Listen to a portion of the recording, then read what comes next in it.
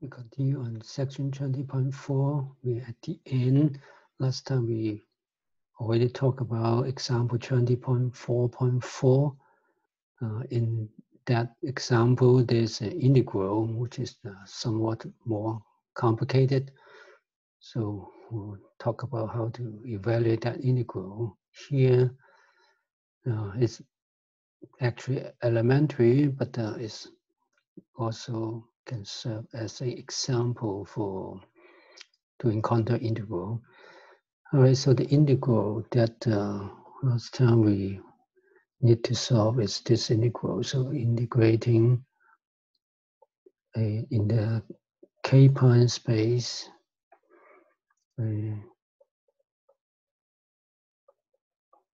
distance k minus k-prime square and k-prime square plus 1 square. Okay, so that is the integral. All right, so we'll evaluate that. But before we evaluate, we can look at the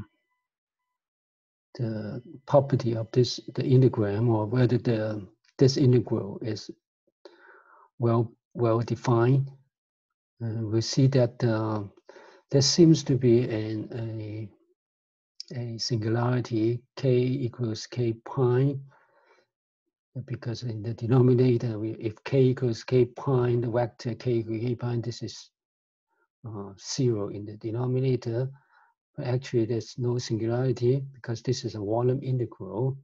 So near k minus k prime equals to 0, close to 0, the volume actually proportional to k prime minus k cubic power. So it will cancel that. That's 0 in the denominator, so actually it's non-zero. But it is still better to express the integral in a form such that the integram is explicitly non-singular. So in order to do that, actually what we can do is do a change of variable. So we can define a new variable q, defined as k prime minus k. Okay, and so this means that integrating over k prime space, we can change to integrating of the q space. This minus sign doesn't matter.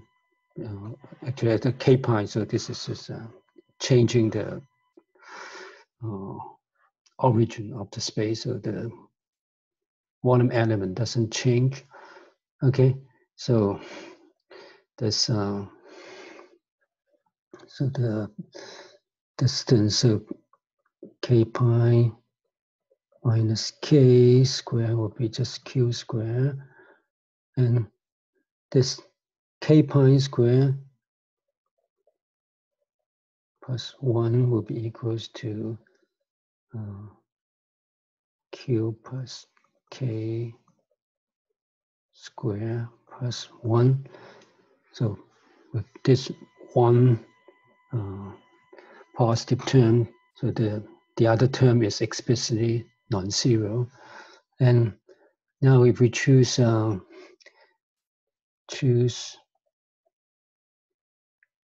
k along the z, or the z to the z coordinate direction along the k vector, then this is equals to simply q square plus k square plus 1 plus 2 q dot k cosine theta. So theta is just the usual spherical coordinate.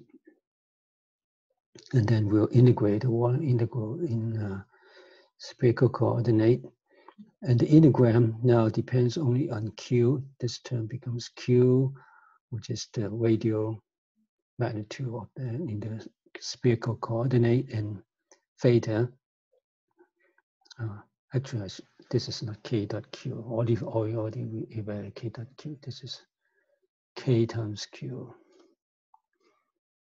K, q.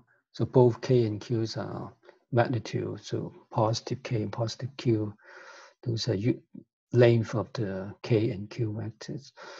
Okay, so it doesn't depend on only on this theta angle, not the phi angle. So if we are doing spherical coordinate, that the phi integration will give you 2 pi. Okay, and then as usual, we'll evaluate the theta integration first. So let's write the k integral next. So you see that there's d cubed k prime, we have a k squared d, a q squared dq, a q squared cancel with this, so we only have dq. Okay, only have dq here. So, and q is integrate from 0 to infinity, and the theta integration is sine theta d theta, integrate from 0 to pi. Right, and then the integral is 1 over q squared plus k squared plus 1 plus 2 kq cosine theta square. Okay, so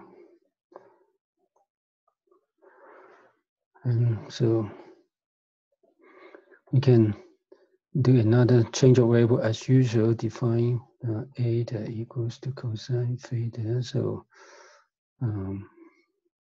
that this equals to 2 pi integrate dq 0 to infinity. Now d eta is from -1 to 1, and this one is simply q squared plus k squared plus 1 plus 2 kq eta squared.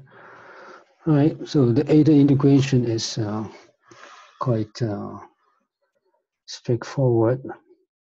So it will give you the it will give you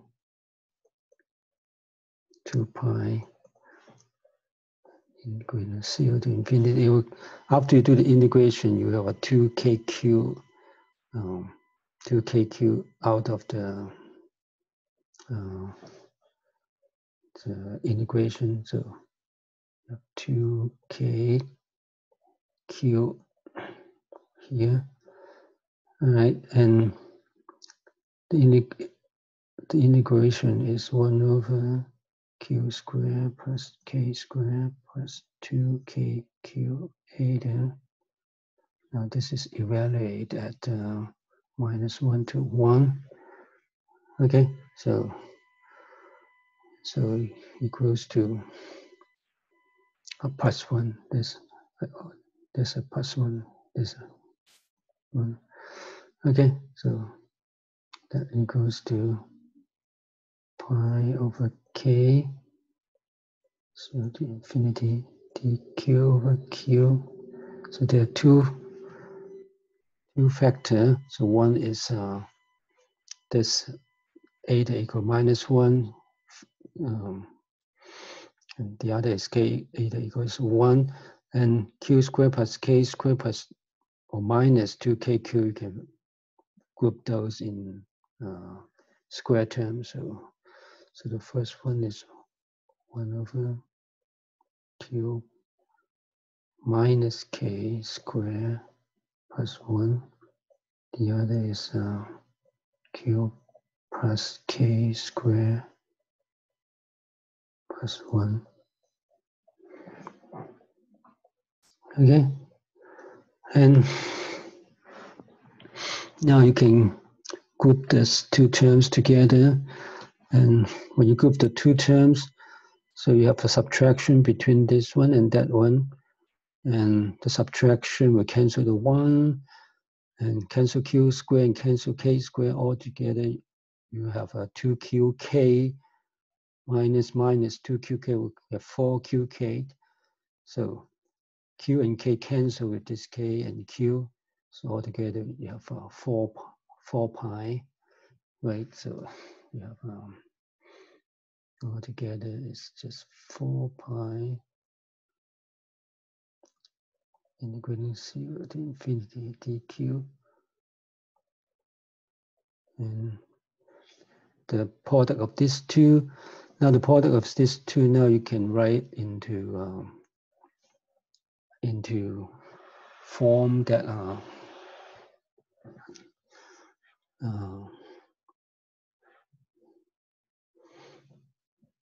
so that factorizing. So so what you have is when you factor that, so this one square term plus 1, so it has 0 as plus and minus I, right? So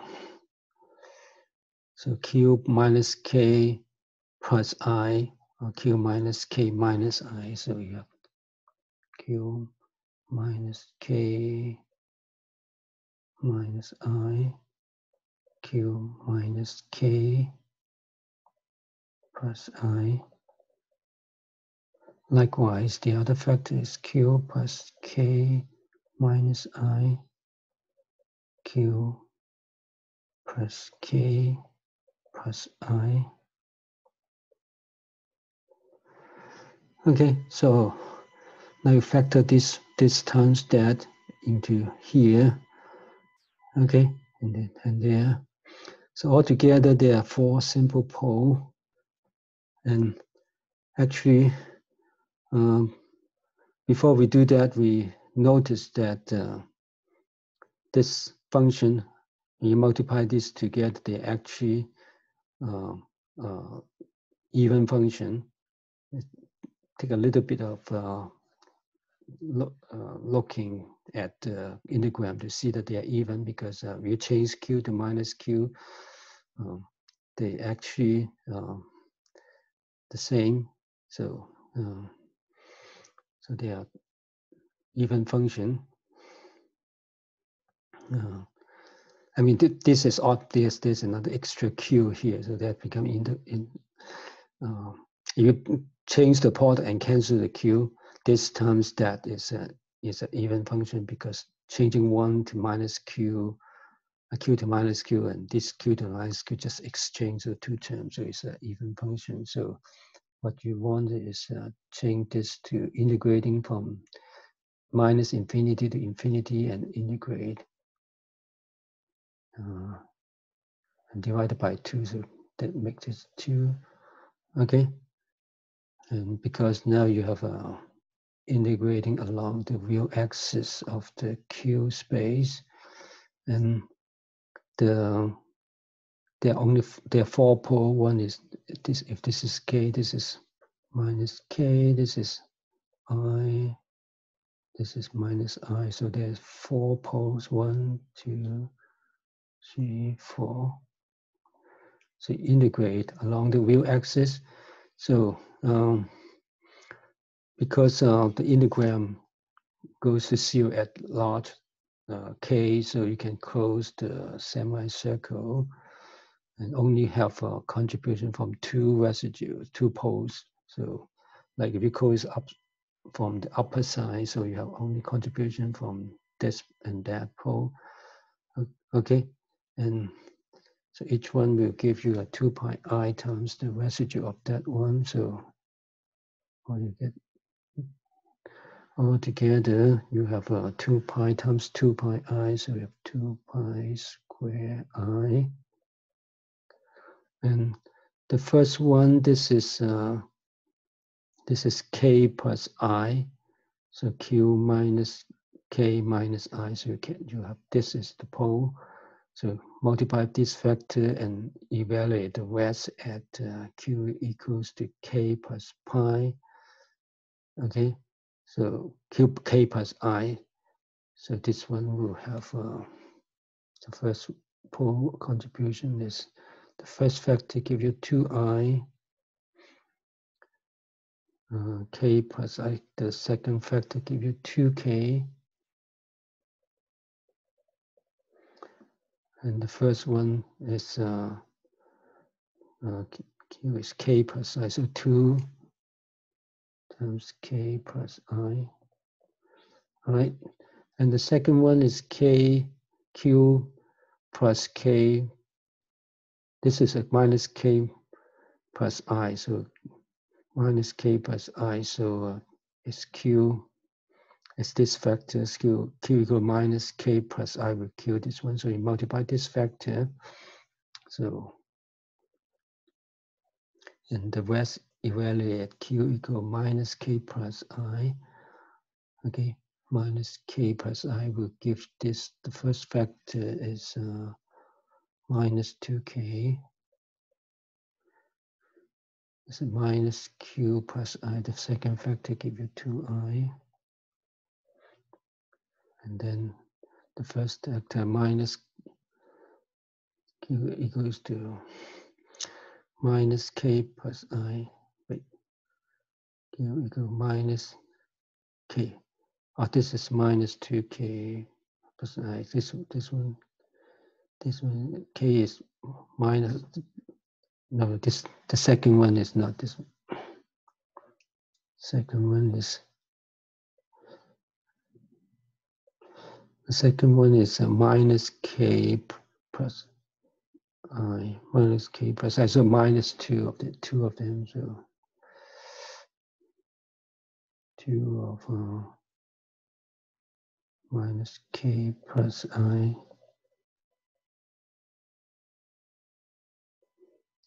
And the last one is minus k plus give you 2i. Okay, so all together, so you have 2, 2, 2. So there's 8. You have 4 in the factors. So you have pi squared over 2. So the I factor, you have I cancel with I cancel with I, and then you have a k outside. So equals to pi squared over 2k. And the rest is 1 over k plus I plus 1 over, there's a minus 1, minus sign, minus mean k minus I. K minus I. So group them together and add the together. You have 2k in the denominator, so altogether is pi squared. And the product of this 2 is k squared plus 1. So the final result is pi squared divided by k squared plus 1. So that's the integral, this integral. Final result is this one. And that is the required integral that for the example and for you to get the eigenvalue of E out and show that the assumed form is the eigenfunction. Okay, so that's it for this one, and that's all for this section also.